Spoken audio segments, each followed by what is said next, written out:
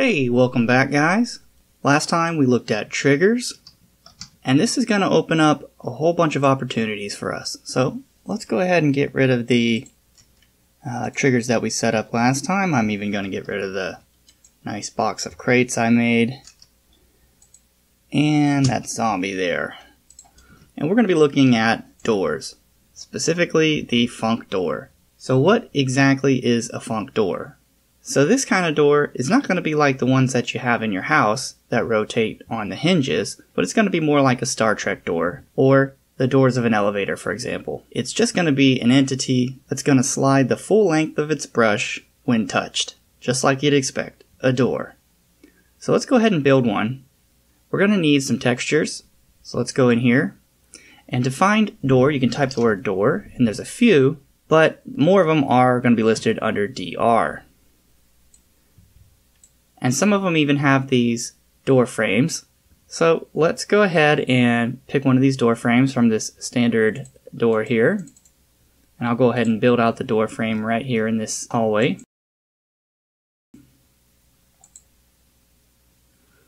So right now I've adjusted the grid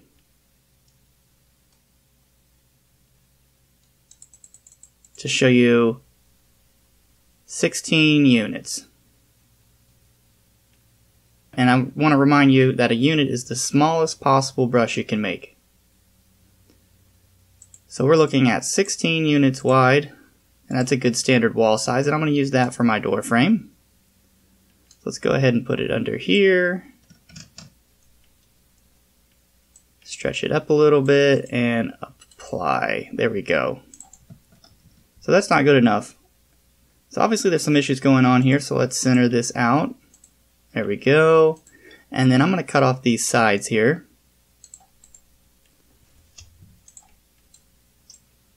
And I want to keep both parts. And then we're going to apply, I'll just apply this texture here. We'll do the same on the other side. Center that. Apply this here. Apply that there. Okay, we've got our door frame. Let's cut out the black area.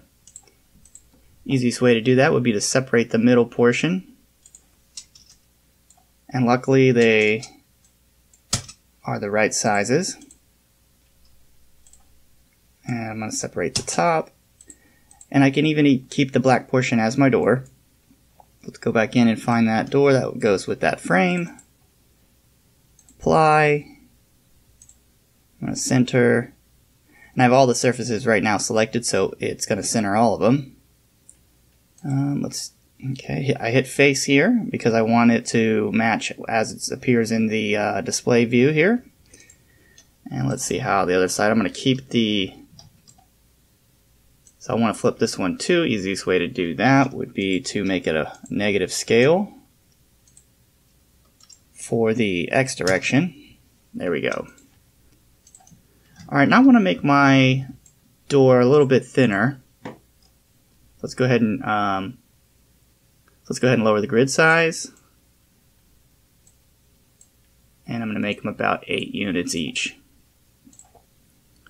Okay, I want to clean this up a little bit, so let's hide the door.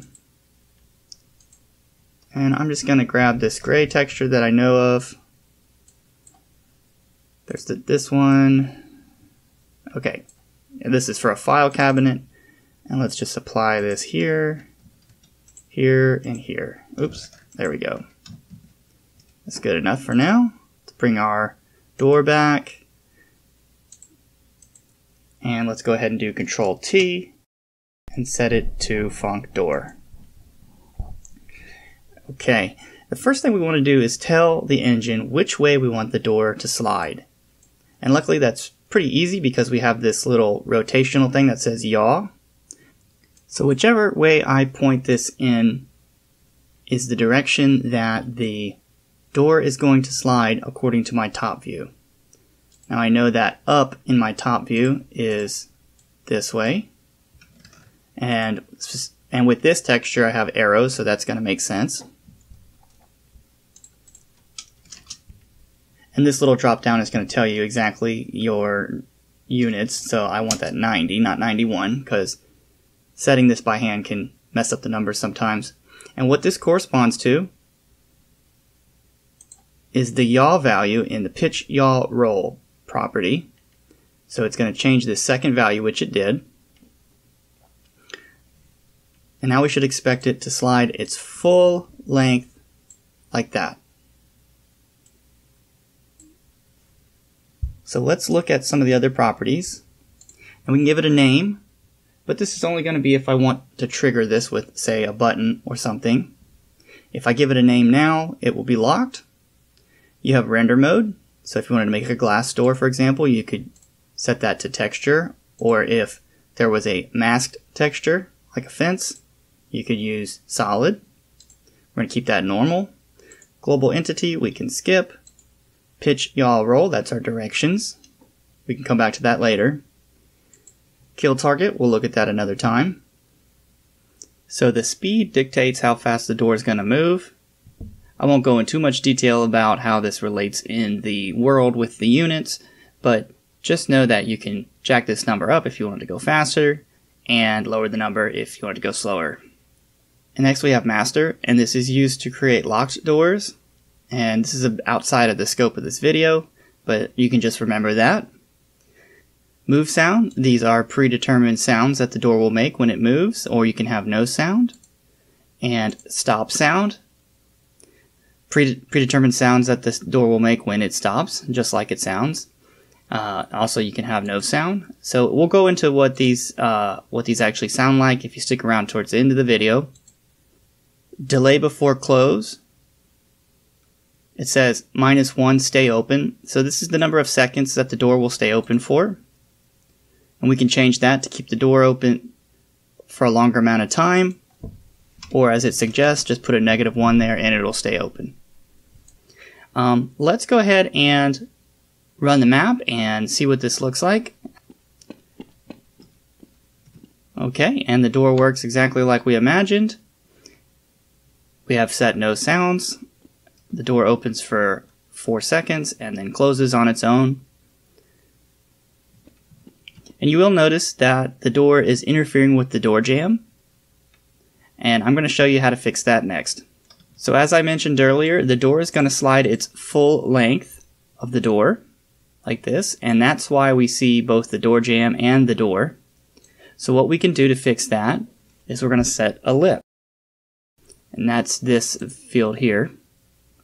So whatever value I type in the lip field will be the number of units less that the door will travel. So if I type in 4, then we know that the door instead of going the full length, it will hang out 4 units like that. So we will be able to see the inside of this door. So I want to go ahead and replace that texture, and you can use anything really. If we want the door to travel a further distance than its full length, so if you wanted it to move this far, you would just need to count the number of units between its opened and closed position, and then put them as a negative for the lip. Damage inflicted when blocked. So if the player is standing in the doorway when the door closes, it'll dish out damage to the player based on whatever value is in here. Message if triggered, we don't need to do anything with that. Target, we can put the name of another entity in here and it will target that. Delay before fire, this is just the number of seconds it will wait before it triggers its target. Fire on close, this is basically another target field, but it will only trigger its target when the door closes. Health, shoot open. I tested this and this doesn't do anything. Locked sound, just like the move sound, you can apply a locked sound or an unlocked sound, but we'll look at this when we look at locked doors. Locked sentence, so instead of the sound effect, you will hear the PA system read some predetermined lines, which are written here. Same with the locked sentence. And then after that, we have some advanced lighting settings, but we'll look at those another time. Let's look at the flags. Starts open.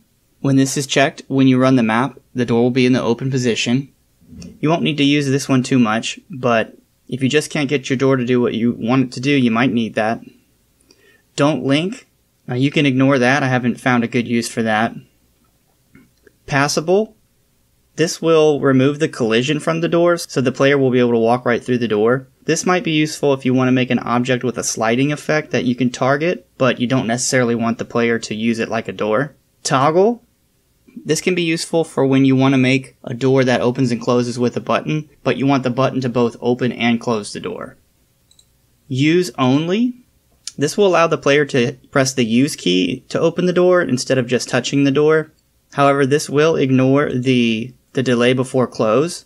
So you can use this in concert with the toggle flag to allow the player to press the use key to both open and close the door. Monsters can't. By default, some NPCs and monsters like grunts and zombies would be able to open the door on their own, and this would prevent that. Not in deathmatch. When the map is loaded up in multiplayer, the door won't appear in the map. Okay, that's an overview of all the settings. As promised, here's a list of the various predefined move and stop sounds.